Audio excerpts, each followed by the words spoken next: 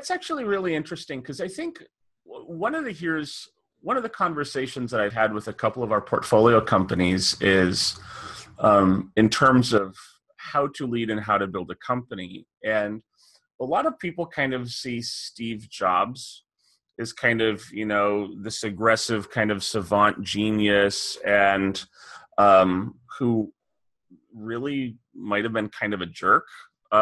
Personally, Bill Gates certainly had that reputation when he was working inside of Microsoft. Ballmer also had a bit of that reputation when he was working inside of Microsoft.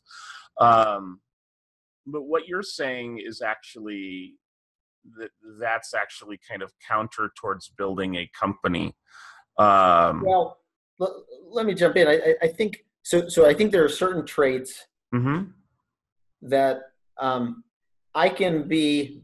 I think it's sorry. In some of my examples, there's levels of how you treat people. But as a leader, if I can show true leadership in terms of the like business acumen, product acumen, and inspire and motivate people, because I have this big vision, I still may be rough around the edges or, have an ego that makes it challenging for people to work with, but many of those things, can make it challenging, especially if the company hits bad times. People won't want to put up with a bunch of bullshit, but there are definitely attributes like not managing by consensus, having strong opinions, that we do see in great leaders. I think it's subtle, but that doesn't also mean that you are treating people entirely like you still have to treat people like human beings at some level, or find ways to reward them. And I think